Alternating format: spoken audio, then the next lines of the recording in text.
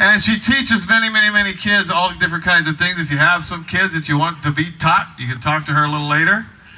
And she's been playing around in Northwest and all over the place for many years. Annieville Blues paired up here with Mark Dufresne. You probably heard A Room Full of Blues. That was one of the many things that he did internationally. He still plays internationally. So they're doing this thing together. Please put your hands together for Annieville Blues and Mark Dufresne. Hey. Thanks, everybody. You look gorgeous and handsome, Mr. Dufresne. Thank you, baby. How y'all doing out there? What a day, huh? Hell, it could be snowing the way things were going. We actually ran the heat in our house yesterday. July never happened in July, ever. So, hey, this is what it's supposed to be like. Anyway, all right. Well, Annieville and I are going to do take you down New Orleans just to get it started, just because we got piano going here. And somehow whenever you got the piano happening, you got to take it down to the Crescent City just a wee bit. Here we go. This is an old one from like 1961, like this.